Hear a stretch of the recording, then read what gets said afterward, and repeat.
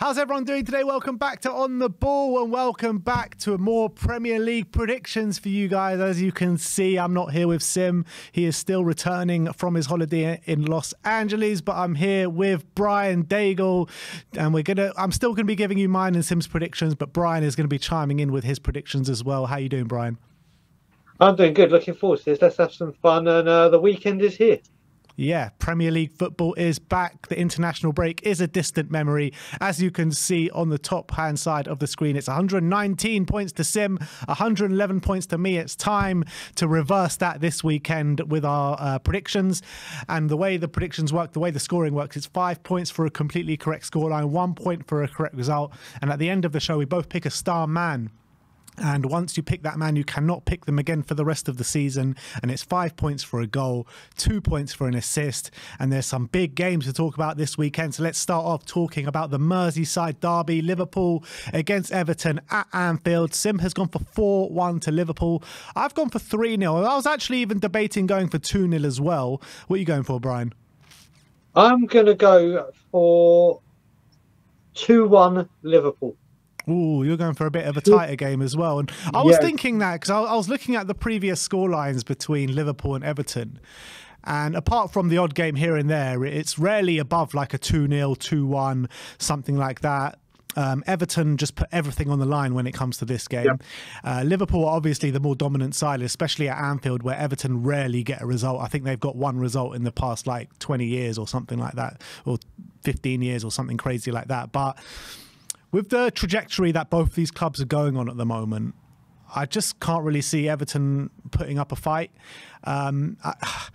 Because it's at Anfield as well, I've gone for a more convincing scoreline. But I wouldn't be surprised if this was a 2-1 or a 2-0 to Liverpool. But I've just sided with 3-0 just because I think it will be a bit of an onslaught. What are you thinking? Yeah, well, the way I look at it, I mean, I can remember when I think Martinez and Silva were managers when they took a bit of a thumping, but they're right at the end of like the door was about to close on them. They're on the way out, and then that result came, and it was like, see you later. But the Anfield ties are normally quite tight, apart from those two wallopings. And Everton, I think, are coming into a bit of form, and obviously going into this derby, it's one they don't want to, neither team want to lose, but it's normally tight at Anfield, so I'm going to go 2-1. All right, moving on to Bournemouth against Wolves. Sim has gone for 2-1 to Bournemouth. I've gone for 1-1 here. What are you thinking? It's a tough one, you know, this one. I'm going to have Sim's result, but in reverse. I'm going to go 2-1 Wolves. Oh, so Sim's gone for a Bournemouth win. I've gone for a draw. You've gone for a Wolves win. When I'm assessing this game, I'm looking at both of these clubs coming into it. Bournemouth, I think they're yet to win a game this season, aren't they? They haven't won a single game. I think that's probably what's gone into Sim's thinking in this one. Wolves have impressed me in parts. When you look at the big games that they played, they beat Man City. They lost against Manchester United on the first day, but really should have taken more from that game. You're looking at players like Pedro Neto, who's probably playing the best football of his career. And he's one of the standout players in the Premier League so far this season. But I don't think the Wolves' defence has been as strong as maybe it has been over the past couple of years. I was kind of thinking maybe a Wolves win on the back of not being really impressed with Bournemouth whatsoever this season. But I went for a draw just because I think Bournemouth will be a bit harder to beat because they know this is a game which, you know, they probably can expect, or the fans expect them to get some points on the board. But I think Wolves won't make it easy for them. I think Pedro Neto will be heavily involved. And I just couldn't split the side, so I went for 1-1. Yeah, I mean, I'm going, like you said, I have been impressed with Wolves in certain games. They have done very well, especially Man City and United, the two you mentioned, where they should have easily won against United, and certainly shouldn't have lost. We all know the reason they lost. And like I said, I just have not been impressed with Bournemouth one bit. They just don't look stable. They don't look as if they're going to be threatening. So I fancy a Wolves win here. Do you feel like the Bournemouth manager, bear in mind that he's only just taken over the job, do you think that that he's under pressure? Well, I mean, it certainly could be. I mean, let's face it, Scott Parker lost his job within 2 games. All right, it was a 9-0, but their main aim is to stay in the Premier League again, against the Premier League stability. And for every game they go without a win, let's face it, it will be harder and harder for them to win that battle. So I think he'll be under considerable pressure if he loses this game. And also, the way you got to look at it is Gary O'Neill going to his old club in Bournemouth. Didn't even think of that. And there you go. He's going to have a point to prove, isn't he, going back to Bournemouth? And I felt like the way he was sacked was a bit unjust, to be honest. Yeah, I mean, he looked like he was getting it full time. You've got to admire the work. I think you spoke about it this week when we've done shows, the work that he's done. Yeah, we did when we did our next 4 games, didn't we? Because Wolves is fourth. He did a remarkable job there. He's now come to Wolves where he's had to deal with FFP and not had the best of windows, but he knew that when he took the job. And I think he's a very good up-and-coming coach. I agree. Yeah, that ingredient's had a bit of spice to the tie as well, hasn't it? Yeah, it has. And I didn't even take that into account when I was making my prediction. It's a shame that this prediction's locked in, because I probably would have gone for the same as you and 2-1 to Wolves, because I think Gary O'Neill will probably go there with a point to prove. But let's move on to Brentford against Burnley. I've gone for 2-1 to Brentford. Tim's gone for 2-0 to Brentford. What are you going for? This is a tough one. Brentford haven't been on the best of form this season, have they? They normally start off reasonably well. They haven't. I'm going to go 1-1. I'm going to go 1-1. I think the way I'm looking at it, Brentford haven't won at home this season as of yet. I think this is a really good opportunity for them to come up. They're coming up against a naive Burnley side who leave a lot of space at the back, attack really well. I really like some of the players that Burnley have, especially Forster up front and Koleosho on the wing. I really think they're good players. And if Burnley do go down, I feel like they could get Premier League moves after that. But Brentford, you know what you're going to get with Brentford, a hard-working side. They've got quality players like Mbeumo and Whistle up top. Jensen as well in the middle of the park seems to be pulling through in terms of goal contributions every week. But they just can't seem to get that win over the line at the moment. I think they've lost like 4 out of their last 5 games or something silly like that, where Burnley just got their first win 2 games ago, albeit they lost to Chelsea 4-1 after that. I think Burnley can get a goal here at the Brentford Community Stadium, but I just think the way that Brentford's set up, they're going to try catch Burnley probably on the counter and find those gaps. So I think Brentford will win, but I think Burnley will make it hard for them in terms of giving them something to think about the other way. Yeah, the way I'm looking at it is will Brentford still have a hangover from the way the Manchester United game finished? Then you look at it, like I said, their home form is normally very, very good. Very, very good. It just has still waiting for their first win. And I have been impressed with the football Burnley play. Yes, they have been very naive against big teams. But I think Brentford is a team Vincent Kompany will say, do you know what? They're not in form. We can do this. And the couple of players, was one of the players you mentioned, I can't remember his name, that kid that we saw at Burnley. Koleosho, yeah. Yeah, he looks a real talent. And I can just see a draw here. I really can. All right, let's move on to a big game this weekend. Manchester City against Brighton at the City of Manchester Stadium. Me and Sim gone for the exact same scoreline here at 3-1 to Man City. What are you going for? I'm going to add an extra goal to Brighton. Oh, I'm going to go 3-2. Man City need to wake up, and I think this will be the time they start doing it. But a very tough game. Yeah. And when you look at it, I mean, Brighton, you know what you're going to get with Brighton, like really good attacking football, but very open at the back. That's essentially what you're going to get with them. De Zerbi drills them very well. They're a very, very, very good footballing side. But I just feel like with Man City and the return of Rodri, I think it will stand Man City in very good stead this weekend. And I think Man City got one of, if not the best defence in the Premier League. And with Rodri on top of that, I don't see them conceding more than 1 goal this weekend, and I think it will be fairly comfortable for them at the end. I think maybe Brighton will have a good start and they'll put some pressure on Man City, but I feel like once Man City get into their groove, they'll win this game quite comfortably in my opinion.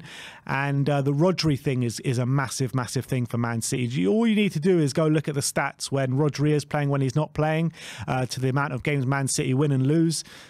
Look, the 3 games that Rodri was out for, they lost all 3, which is mind-boggling because you always think with Man City, like, you take De Bruyne out, doesn't make a difference. You take Haaland out, doesn't make a difference. But Rodri, you take him out, it does make a difference. So I think he's the one player which is an exception to that rule.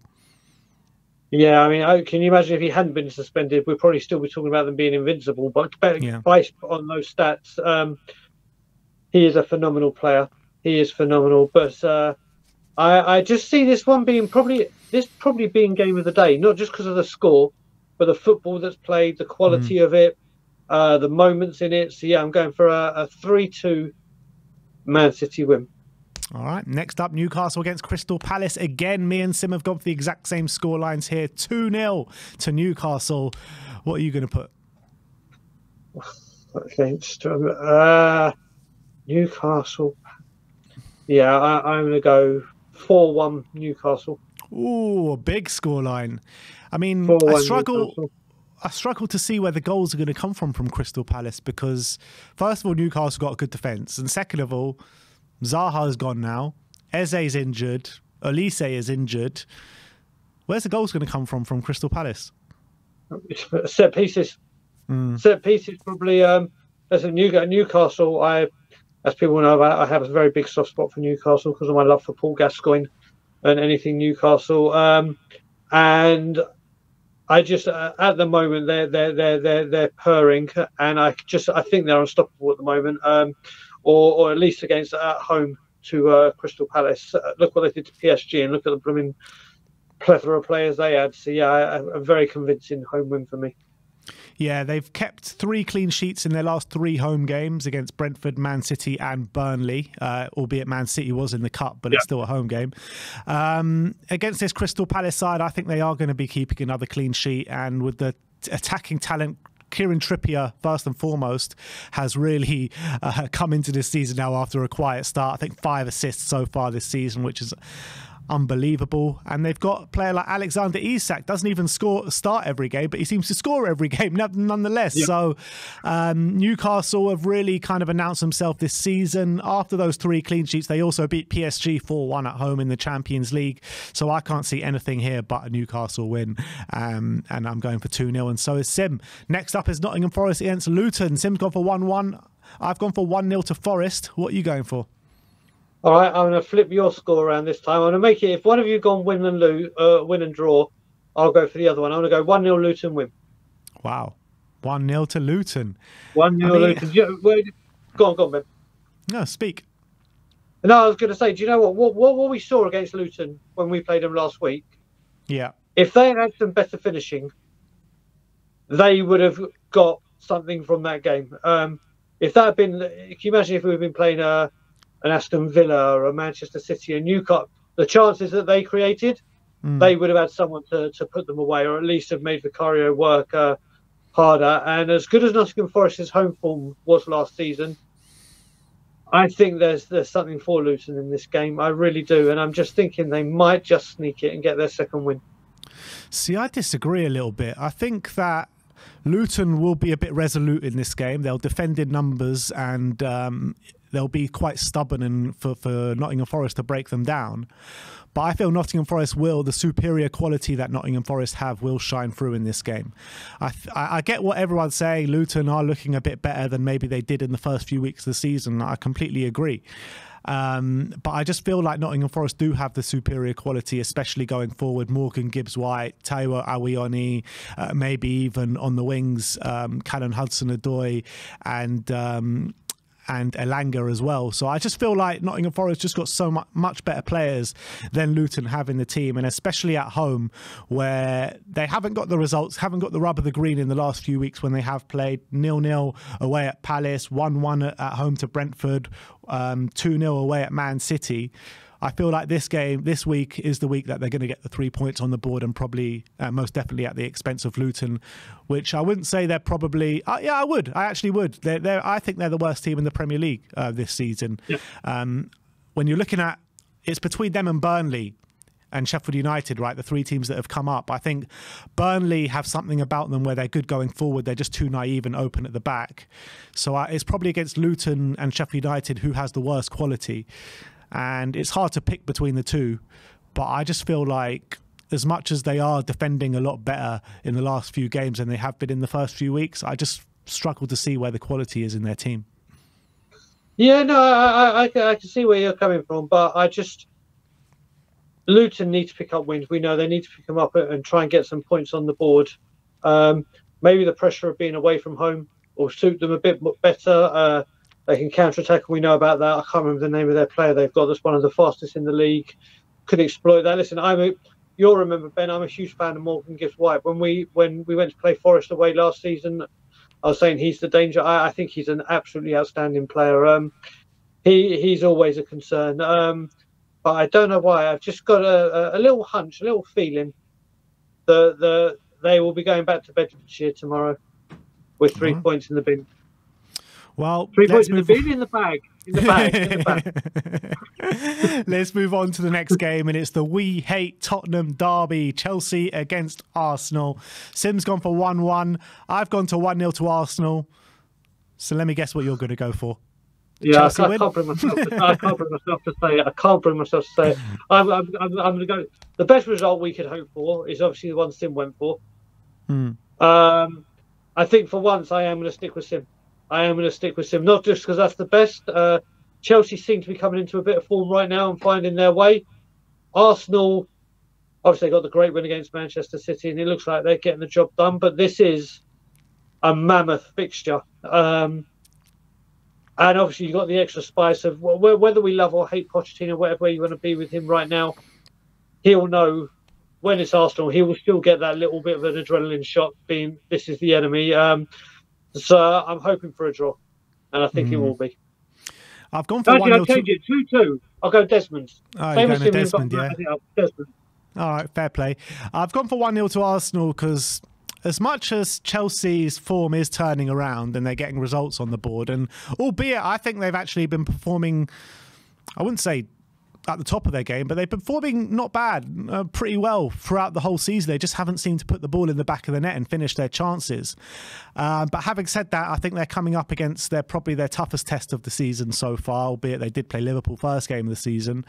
But once teams have got into their rhythm, it's a bit harder to play them. So I think this is probably their hardest test of the season so far.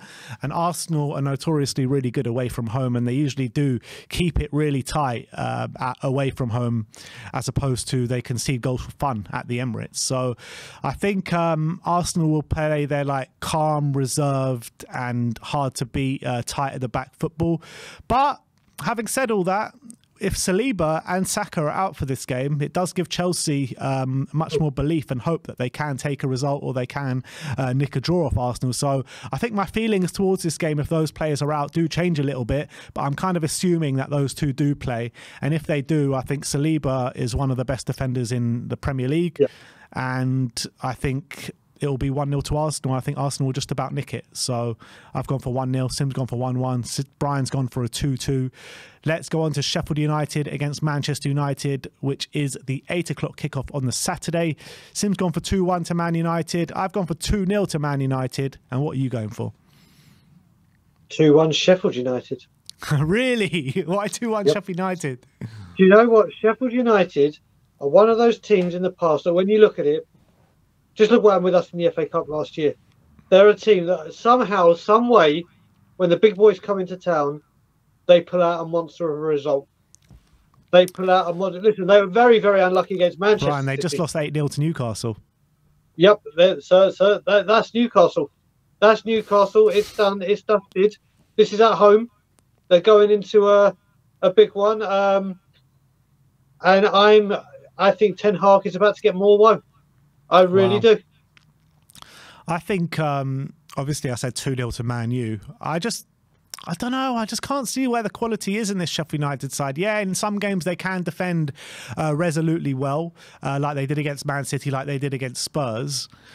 But I just feel like maybe they will do that, but Man United will still find those moments of quality and still find those moments of joy where they can break down this Sheffield United side. And I feel like they're going to win it, maybe not as comfortably as some people may think, but maybe a goal at the beginning and then it's a tight game for the rest of it. And then they maybe nick a goal right at the end just to seal the deal. But I don't see this being a great game, a great spectacle by any stretch of the imagination. I can just see Man United just about going and getting the job done, to be honest. That's the thing. It might not be the greatest spectacles, but again, Sheffield United, it could be another team with set pieces. We've seen Manchester United haven't really been defending with them very well. Casemiro is going to be out by the sounds of it. Not that he's been on any particular good run of form or anything, but that's another key midfielder out for Heard them. Amrabat could be out as well, to be fair. So there we go. And it could be a game that's, like I said, just because a game may not have always the great quality of the players, it takes one set piece. Yeah. One decent delivery of a corner or a free kick, bang. Onana still isn't really firing on all cylinders, and he's got a ricket in him. And I think there's another one coming on this game. Yeah, I mean, I don't know what's going on with Onana. He's like channeling his inner Hugo Lloris from last season. I don't know what's going on with him. He's like a hybrid of Taibbi, Roy Carroll, all those ones that they got that didn't do well, all rolled into one. He is a great goalkeeper. Man, he's struggling. Yeah. He really is. But let's move on to the Sunday football, which only one game on Sunday, which is Aston Villa against West Ham. Sin's gone for 1-1. I've gone for 2-1 to Villa. What are you guessing? Sorry, it's a Villa, yeah? Yeah. 3-2 Villa. Ooh, big scoreline. 3-2. Yeah. Yeah. Why 3-2? Both these teams have been very, as much as I hate to say it with one of the teams, they've both been playing very, very well. They've both been Ollie Watkins on fire for Villa amongst other players. James Ward-Prowse, who's a player I love, obviously he's gone to West Ham and is doing incredibly well. So and when you got James not anymore, yeah. But whenever you got James Ward-Prowse on the pitch, you know if you get a free kick, yeah, there is every chance that this is going on target and a goal. So I could just see Aston Villa play some great football at home. They really are. And West Ham, to their credit, are doing well. I think this is going to be a very high scoring, but come on, the Villa. Yeah, I kind of feel like, look, both of these teams have been very impressive this season. You can't say anything but that. But I think home comforts will prevail, I think, this weekend. I think Villa are an unbelievable home side, in my opinion, ever since Emre has taken over, to be honest. And they've got better and better, in my opinion. And the likes of Ollie Watkins, like you said, on fire, Moussa Diaby as well, performing really well. They've just got a really tough team and a tough team to beat. And I think West Ham will come and try and play their game, whatever their game might be, which is probably to stifle Aston Villa. But I think, like you said, they can probably present themselves with a few opportunities from set pieces with James Ward-Prowse at the heart of things. But like I said, I do think that Aston Villa will prevail. If this game was at the London Stadium, I probably would have gone for the opposite scoreline. But because it's at Villa Park, I've just slightly sided with the Aston Villa win. But on James Ward-Prowse, are you surprised that he wasn't called up to England? I don't understand it. I don't understand. Gareth Southgate used to say, I'm going to pick players on form and game time, not on names. And I was really upset when James Ward-Prowse didn't go to the World Cup, let alone, I mean, you can't have a player that's got that one incredible talent. And let's face it, Englishman-wise, he is the best dead ball specialist. James Maddison will be run close, but James Ward-Prowse is on another level when it comes to his free kicks and delivery. And people seem to think that's all he's got. But you've seen at West Ham, he's not. He can do the quarterback role. He can get forward and get goals. I would have him over Jordan Henderson easily. Any day of the week. Any day forget of the week. Forget all the crap around Jordan Henderson. I'm talking on footballing ability now. I think James Ward-Prowse is a really underrated player and he should be in the England squad. Yeah. All right, and let's move on to the final prediction of the weekend, and it's Tottenham against Fulham, London derby at the Tottenham Hotspur Stadium on Monday Night Football. Me and Sim have both gone for the exact same scoreline in 2-0 to Spurs. What are you going for, Brian? I'm going to up one goal. I'm going for 3. I'm going for 3-0 Tottenham. Actually, I said 3-1 on my prediction, so I'll stick with it and say 3-1. 3-1. Yeah, I do think Fulham, I haven't been that impressed with Fulham, albeit they have pulled off a few results here and there. They did get a point at the Emirates as well, which was really impressive with 10 men. But going into this game, I think Spurs have been very good all season, especially at home. We've won all our home games so far. But Bissouma being out, I think, is going to be a big, big loss for Spurs this weekend. I don't think Højbjerg, as much as I rate Højbjerg, and I think he is the man to replace Bissouma in this game. I don't think he can do the exact same job that Bissouma does for us in terms of being press resistant, in terms of carrying the ball, in terms of driving us forward. He can drive us forward in terms of his passing to a certain extent, but he can't do that sheer dribbling that Bissouma does through the heart of the midfield. So I do think we lose an aspect of our game this weekend without Bissouma being in the team.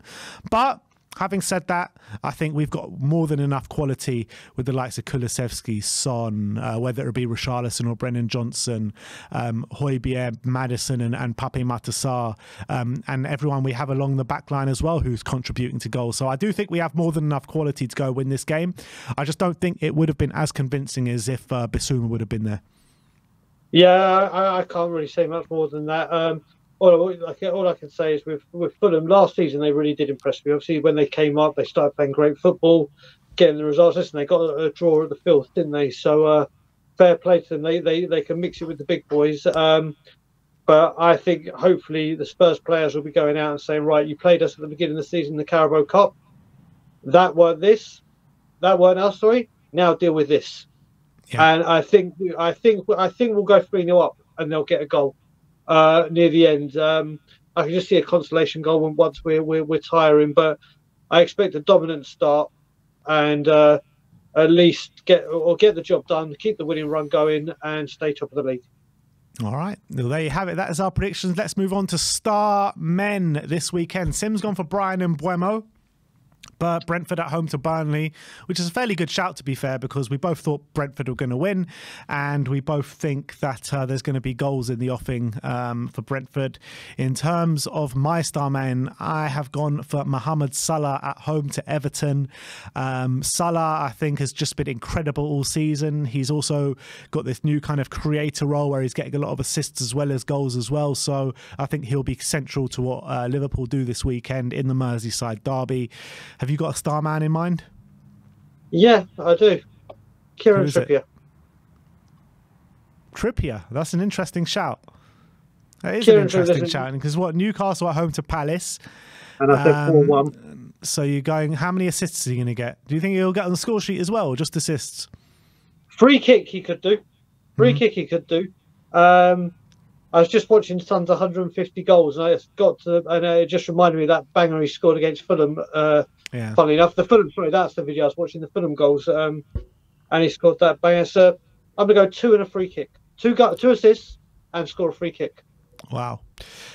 Well, there you have it. That is Predict the Prem. I did pick Mo Salah as well, just because I've got some making up to do in the points. So who better than to pick one of the best players in the Premier League? But no, that is our Predict the Prem. Let me know your score predictions and star man in the comment section below. Let me know who you think is going to come out on top this week, me or Sim. But it's good to have the Premier League back. Enjoy your weekend, and we'll see you all very soon.